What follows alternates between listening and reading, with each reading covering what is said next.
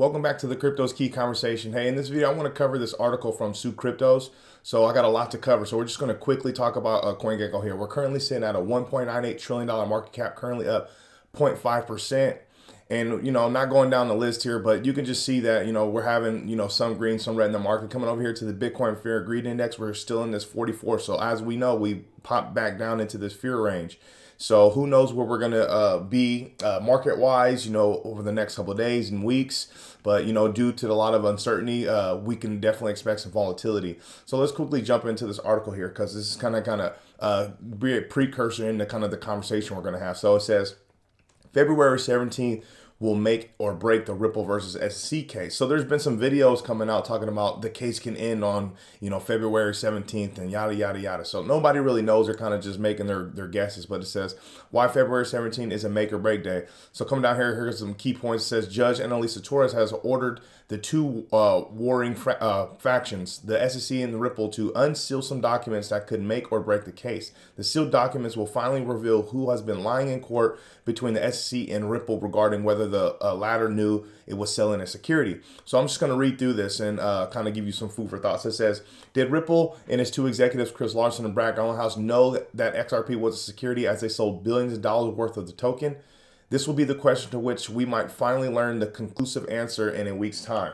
The U.S. Securities and Exchange Commission has been in a long and messy legal battle with Ripple since December 2020.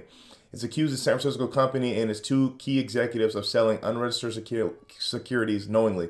Ripple has fought back, claiming that no time did the SEC issue guidance that would indicate XRP was a security. But now the focus has turned, rather than scrutinizing the SEC's failure to give guidance, is now on whether the third-party legal firm that Ripple consulted all those years ago to told the company that XRP was a security. Last week, Judge Annalisa Torres of the U.S. District Court in Manhattan ruled Ripple must unseal the documents showing the legal advice it received regarding the legality of the XRP token.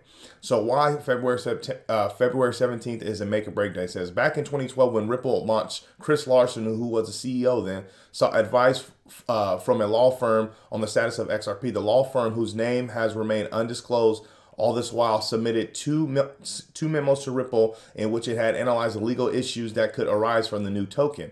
All this had been, public knowledge.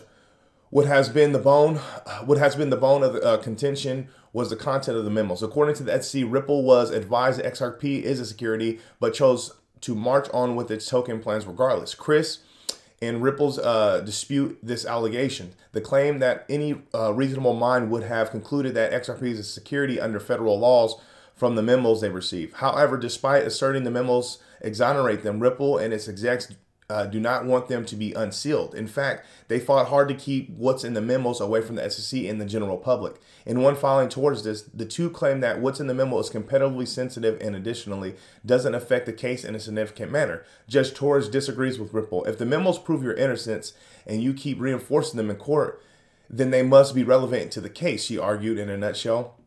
By February 17th, we will be able to judge for ourselves who has been lying between the SEC versus Ripple. The regulator is intent on accessing the memos as they would prove that Ripple knew it was committing a crime but went on about its business regardless. The memos would also decimate Ripple's fair notice defense. It says, quote, we aren't scared of these memos, Ripple says as XRP surges. Could the memos be damaging to Ripple's defense? If they are, then the blockchain payments company is doing a great job of hiding it. In a statement following the latest ruling by Judge Torres, Stuart Alderati, Ripple's general counsel, said the company is eagerly awaiting the unsealing of the memos, as they will show that in 2017, Ripple received a legal analysis that XRP was not an investment contract. The SEC knew that XRP was trading globally for 8 years before it brought a case against the cryptocurrency, a development that the attorney describes as baffling. He added, and this is quote, we look forward to the public having access to these documents as we continue to vigorously defend this case.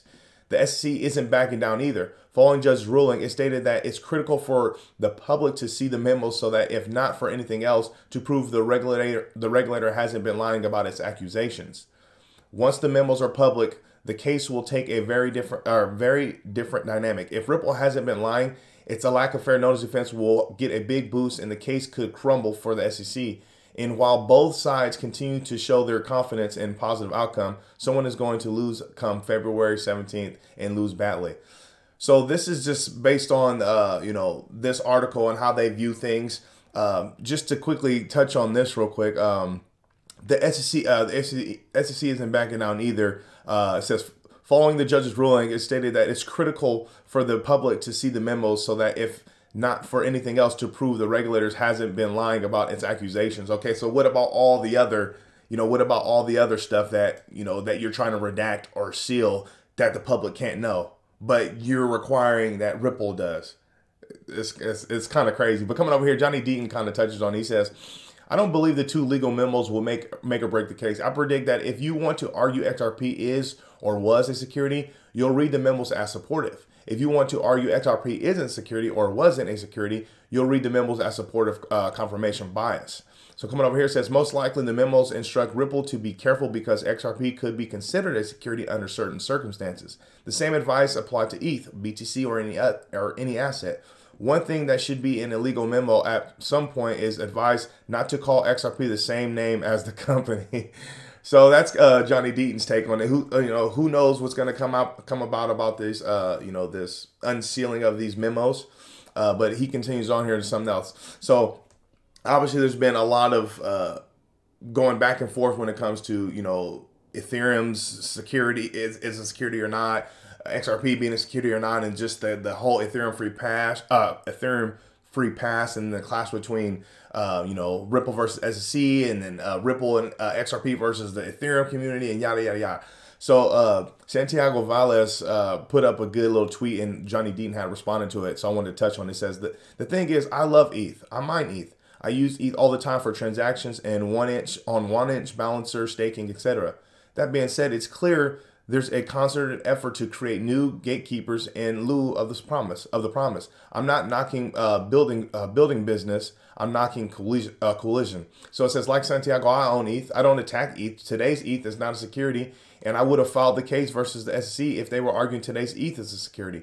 I do attack crony capitalism, however. So just like how I told you, I invest in ETH, I value ETH, so there's really no shade. It's just like we want a level playing field. We want it to be fair across the board.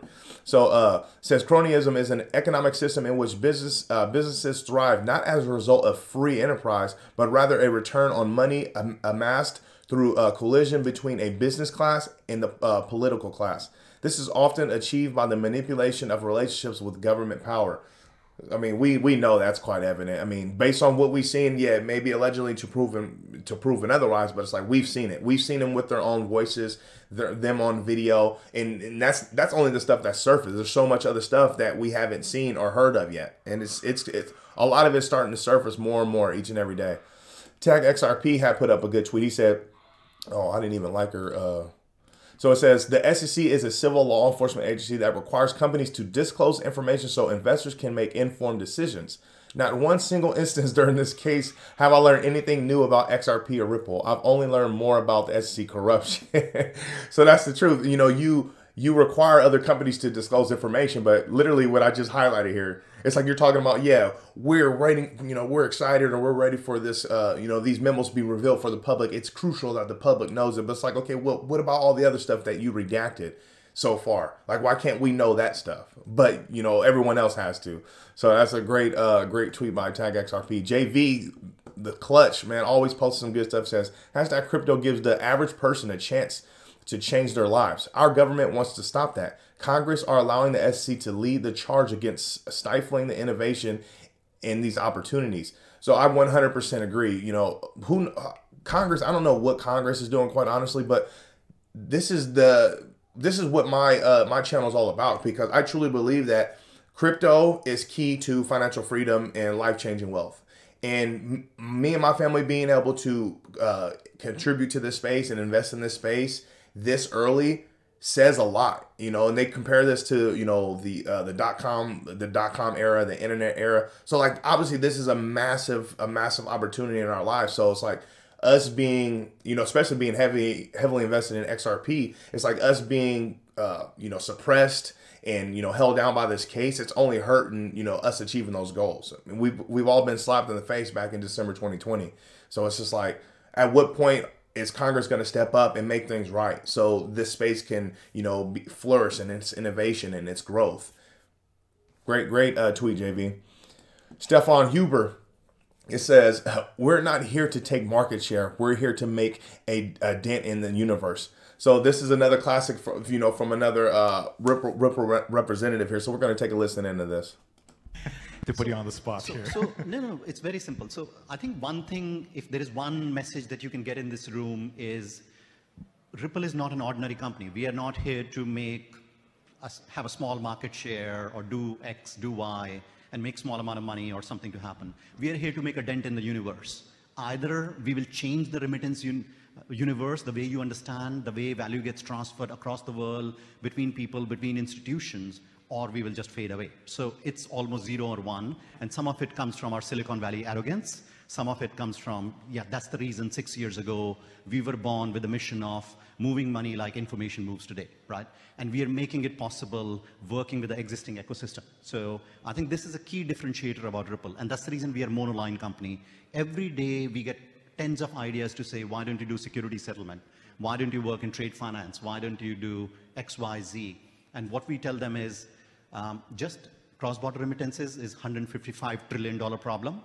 We'll solve this first. We'll make a difference to everybody who's present in this room. And once we have made the difference, then only we will look at something else. So we are like, Google is for search, Ripple is for remittances. And that's what we're going to do. We're going to do it right, and we will not rest till we earn your respect. Absolutely, that's a great answer to whatever question that we're given, but that just shows the strength and power between their mission, fighting the good fight, trying to solve a real world problem. So coming over here, Real XRP Boy says, the face you make when XRP takes the #1 spot in the crypto. So who knows when and if XRP will ever take the #1 spot, but I thought this was hilarious. Obviously, me being a heavy investor in XRP, this will be an awesome situation, but who knows the powers that be, if they would ever allow that to happen. But ending on this one, Hassan's always posting some great tweets. He says only 1% of cryptocurrencies will survive, led by XRP. 99% will go with the win forever. So, I mean, we all know that's quite evident. For those of us that's been through other market cycles, we've seen that there's certain projects that used to be in like the top 10, top 20, and that used to be in the market. But, when it came to this market cycle, they're nowhere nowhere to be found, or they nowhere near, the top 10 or top 20. So that just kind of like, what do they say? How the cookie crumbles. It is what it is, and it's just a reality. But as adoption, further happens and the space becomes, more legitimate seen, to the wider perspective of people, and there's, certain proper regulation and clarity within the space, you can definitely expect, a mass majority of cryptocurrencies are going to be gone, and the ones that have true staying power, that have true utility, and that truly solve a real world problem are going to be the ones that stick around. Hey, with all that being said, stay strong out there, be safe.